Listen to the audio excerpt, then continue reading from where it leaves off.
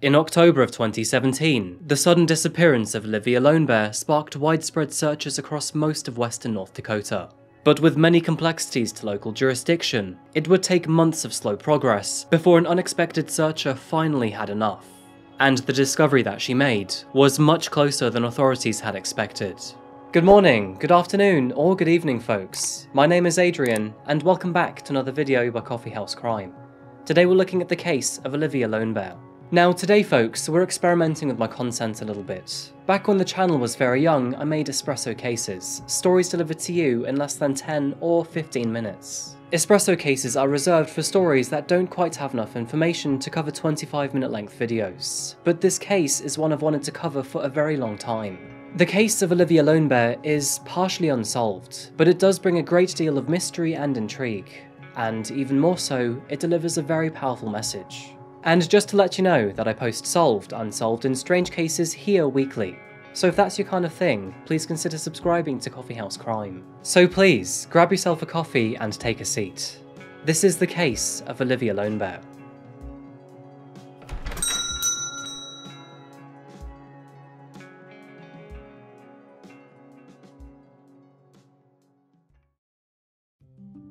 Today, we are travelling to the far north of the US.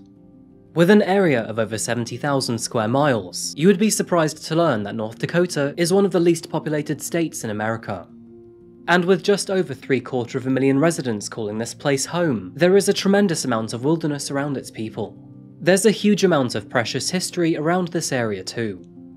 Its indigenous folk have been living in what is known to be North Dakota for thousands of years. The Mandan people settling here dates back as far as the 11th century, with the Hidatsa arriving a few hundred years after. The Arikara would eventually find their place here too, and these three groups of people would form the three affiliated tribes. European Americans began to settle in Dakota Territory from around 1738 onwards. There is a lot to say about the next few decades after this, but in short, the north and south of Dakota would eventually split into two separate states. During the late 1970s, North Dakota experienced a boom in oil exploration, with thanks to an increased demand for the commodity. This brought a lot of money and people to the area, which of course is good for business and development. But the indigenous folk of Dakota suffered greatly from this, losing their land, values, and even people. Found towards the northwest of North Dakota, we find the city of Newtown. Newtown is located at the heart of Lake Sakakawea, and found within the Fort Berthold Reservation.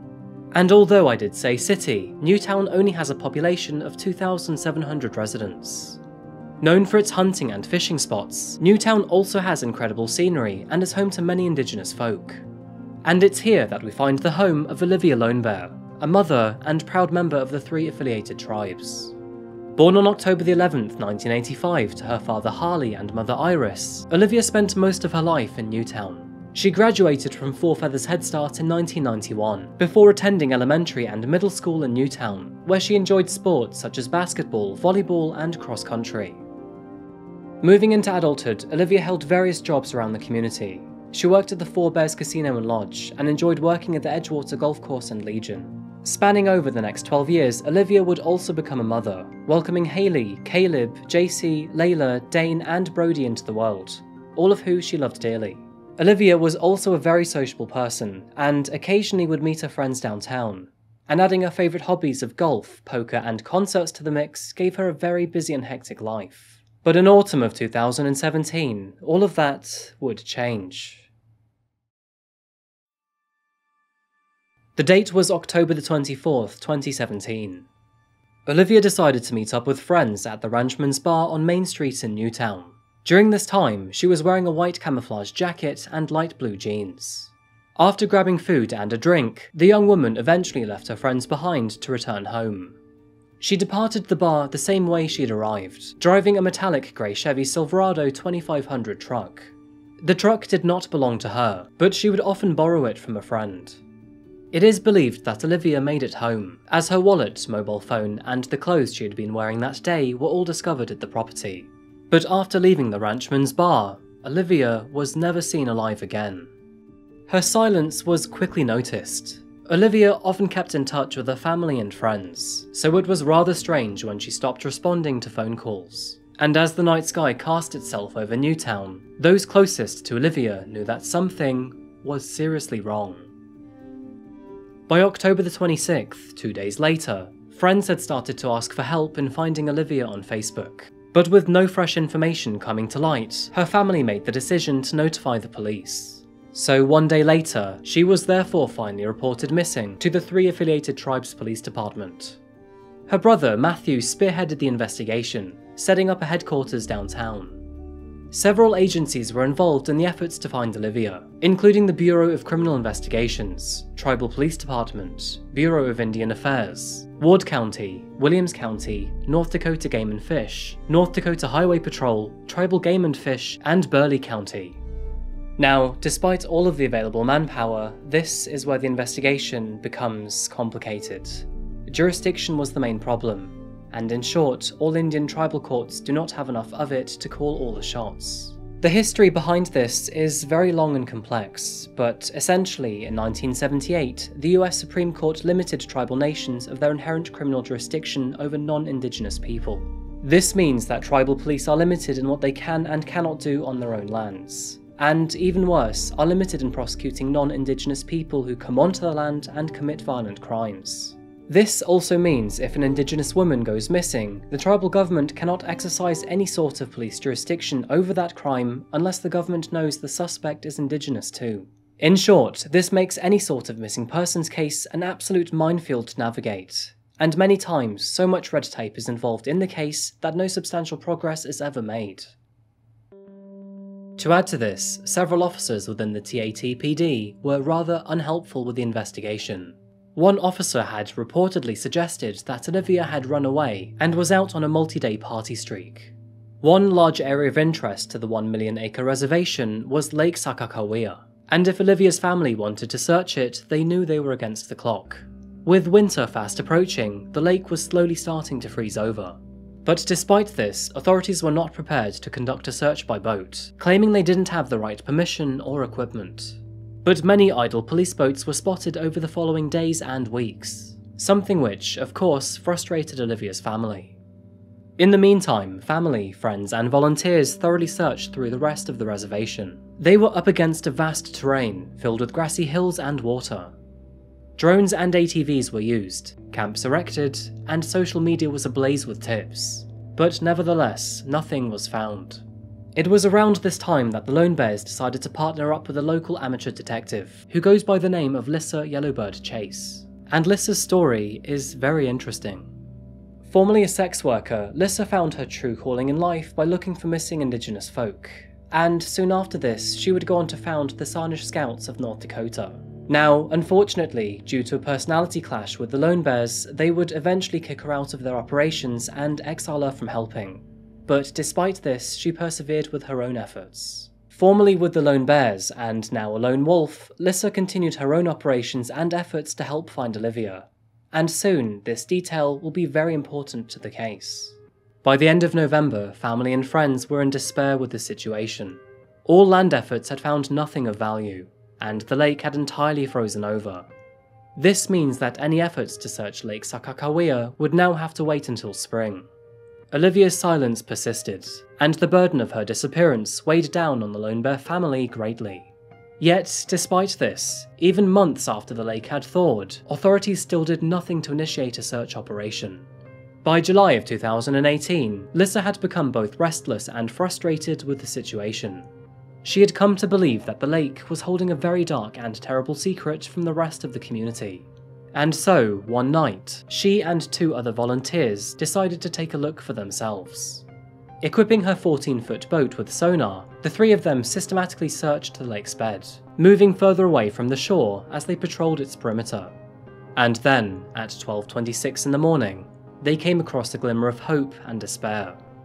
21 feet underwater, and at the bottom of the lake, Lissa spotted a rectangular shape. With its straight lines, the object was likely to be man-made, and the overall shape resembled a truck.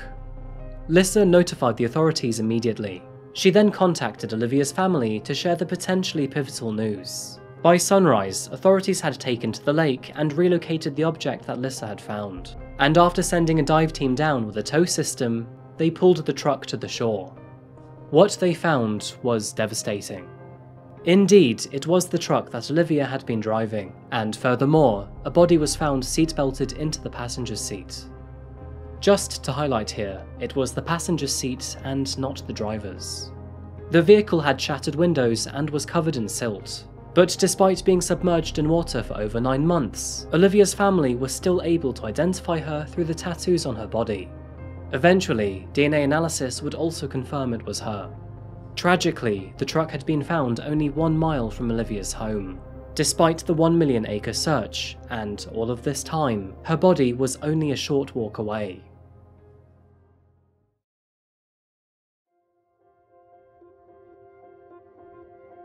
Although an autopsy was conducted on Olivia's body, the cause of her death was ruled to be undetermined, as no traumatic, natural, or toxicological causes could be found. This likely rules out the possibility of drowning, and to make things even more alarming, she was found in the passenger seat, meaning she did not accidentally drive to her own death in the lake. So, what exactly happened to Olivia? Unfortunately, no one knows, and although she was at long last found, how she died, or who potentially killed her, is yet to be known. Authorities have not ruled out the possibility of murder or manslaughter, and even still to this day, the FBI is still involved. However, it has now been 4 years since her body was found. Sadly, Olivia's case is not rare or unique to the area. The number of Indigenous women that go missing or have been murdered within the Bakken oilfield region is staggering. And furthermore, a lot of these disappearances and deaths rarely receive any coverage in state or national media. Ever since oil extraction was introduced to the area, violence against Indigenous women has skyrocketed. And with the TATPD's loose grip on their own local jurisdiction, it does not look like it'll be resolved anytime soon. Many locals in the area speculate that a lot of these deaths are the result of contracted employees who work at nearby oil companies. And eventually, many of these offenders often disappear back to their own home state too. Since Newtown and many other cities have little to no surveillance, and these contracted employees are almost immune to local jurisdiction, they are able to exploit, assault and murder women in the local area. And even worse, they can get away with it. The problem is described as an epidemic, and North Dakota alone has over 125 cases of missing Indigenous women. And this does not stop at the state's borders either. Thousands of cases span up through Canada, with the Highway of Tears being one of the country's hotspots. And in the US, states such as Alaska, South Dakota, Montana, and Arizona are all rife with these crimes. It is believed that Indigenous women are more than twice as likely to experience violence than any other demographic out there. And furthermore, more than 2/3 of these cases are perpetrated by non-Indigenous people. With the lack of coverage of this human rights crisis, it is argued that this social phenomenon is just as silent as it is deadly. Many of these disappearances and murders will never be resolved, leaving tens of thousands of more people in despair and sadness. In recent years, more and more of our modern society are realizing this crisis. But unless we see substantial shifts in governmental procedures and jurisdiction is given back to local communities, it is unclear how much change we will actually see. Olivia Lonebear's death is good enough reason to see a change to the current law. But when you evaluate similar cases like Savannah LaFontaine Greywind and Jennifer Catchaway, it is easy to see that the opportunity to finally resolve this deadly pattern is being ignored time and time again. Whether we will witness recognizable improvement in the years to come is yet to be seen. All in the meanwhile, more and more senseless deaths and disappearances continue to occur.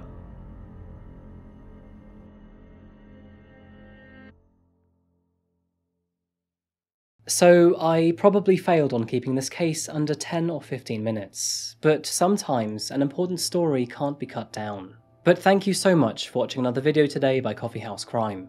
If you found this case interesting or learned something new, then please remember to like the video and subscribe if you haven't yet. So what are your thoughts on the case of Olivia Lonebear? Do you think that she was murdered? And if yes, why, how and who? Please remember to share your thoughts in the comments section down below. And as always folks, I'll be back again real soon for another video. Until that moment arrives though, please remember to stay safe and look after each other. Thank you and goodbye.